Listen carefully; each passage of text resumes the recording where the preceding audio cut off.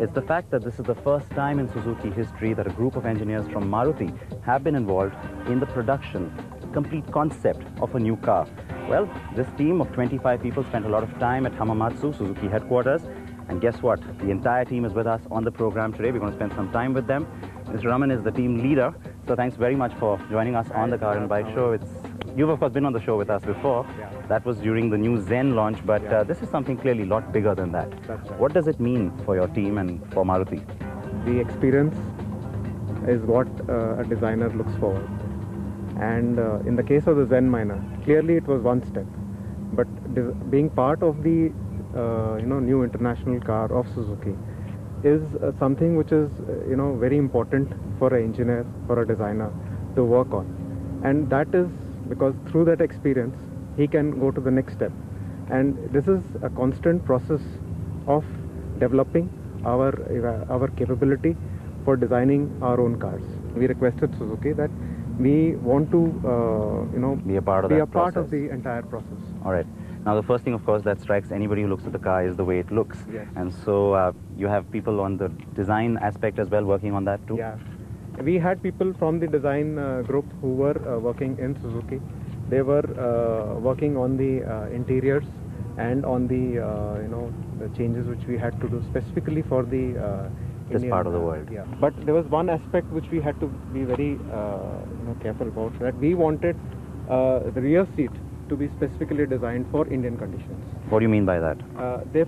What it means is that we wanted that 3 people should sit comfortably in the rear seat, and so it was specifically designed for that. So was that an input that went into sort of all the models that are being produced everywhere, or is that something specific to the Indian? All right.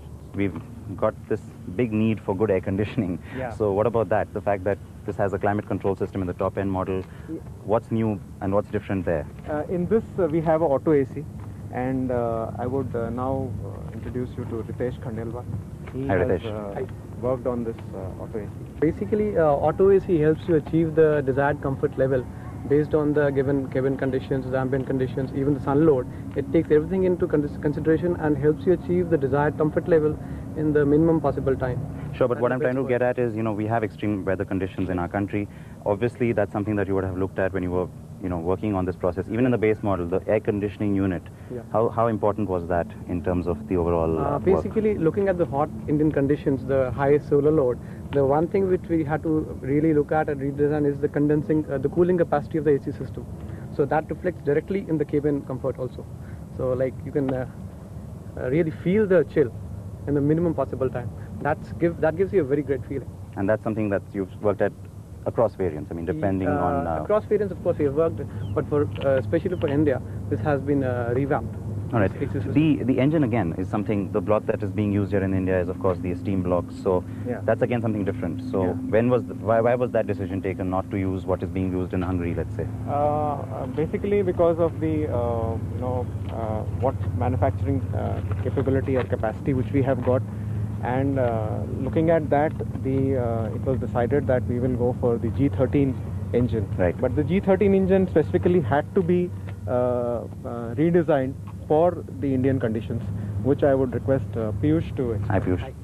Tell us basically what changes have been made to, I mean, this is almost like a new engine now. So, yeah, to be very frank, what was the target? Firstly, what had you set out for yourself as that we want to achieve this? If you see from the Indian perspective, the customers in India specifically want good city driving, should be able to cruise in the highway, and should get good fuel economy. So these three... They want everything, basically. Yeah. With these 3 targets, we started up. Now, the intake system has been specifically worked in this vehicle. If you see, it's an all-new intake manifold. The air cleaner has been made quite bigger, and the overall intake system length has been decreased. It has got an all-new exhaust system with a free-flow kind of a stuff. There's minimum back pressure to get optimum performance, and of course, the engine cooling has been revamped. Engine cooling again is a very sort of India-specific worry in a sense. Yes, so yes. What have you actually done? What changes have been made there? If you see the radiator per se, this is the biggest radiator that we have currently in the Maruti stable, and the fan is a special fan with a very high torque motor. So it gives you the kind of engine cooling that is required in the Indian conditions. So the European model doesn't necessarily have this then, which doesn't need such a big... it doesn't need cooling that way. system. You know, for India, we have to specifically tune it to the Indian Right. conditions, looking at the higher temperatures that we have in the ambient. And what sort of, what was the sort of plan in terms of the engine output? Was that also something specific that you were looking at, power? Yes, we were looking at higher power, and we were specifically looking at lower range torque. You know, so with the new intake manifold and the exhaust manifold, we could get 87 horsepower plus 113 Newton meter torque. And apart from that, the gearbox has also been specifically tuned to suit this powertrain and the vehicle. All right. So the gear ratios have been revamped so that in the city when you are driving, you feel that low end torque and you feel that the vehicle is really moving. And when you go over to the highway, it really cruises at high speed. And coupled with that, of course, you get a very good fuel economy. So tailor-made for Indian conditions. Yes. Then. That's very interesting. That's something very specific again, because right. we find a lot of car makers, just pick up an existing model, let's say from Europe or America, and just Yeah. bring it over here, and it doesn't always work. Yeah. So that was part of the brief then, obviously. That's right. All right. And the other specific brief was because the ride and handling is the USP of the model. So therefore, we had to specifically tweak the suspension to suit the Indian road conditions. The conditions which are prevailing in India, that is the roads, specific to the roads, the evaluation part has to be much more stringent as compared to your available Sure. globally. Sure. So we were following the Suzuki test procedures. So but those had to be more stringent to get adapted to the Indian conditions. Oh, that's actually quite interesting. Thanks so much, Deepak. You tell me something now. You've got a big team of people here. Yeah. They've all obviously, brought back a lot from this experience. Yeah. But what does it really mean looking ahead? I mean, where does this go from here now? Basically, this is part of our evaluation capability, and basically design and evaluation capability, I should say, because we have been sending our engineers to Suzuki for training, and they work for a period of 2 years in Suzuki. They understand the systems and the way the design has to be done. But that's typical As I operational said- procedure. Yeah, I mean, but it's as I just- said, design is by experience.